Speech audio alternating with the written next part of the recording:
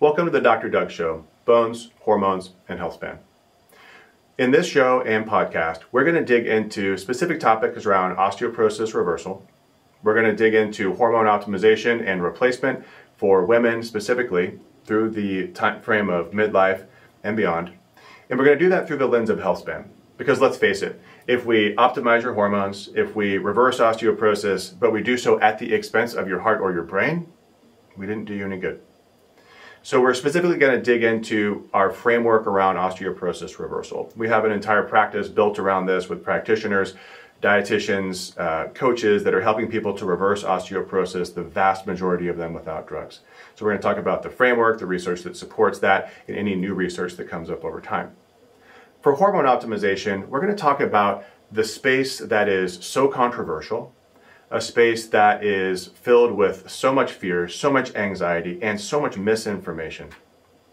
My training in this space has brought me to the point where I feel like the traditional medical model is misserving or just not serving so many women, either through the wrong type, the wrong form, the wrong route, the wrong amount, and not using potentially things like testosterone, which are indicated in way more women for various reasons, which we're going to talk about.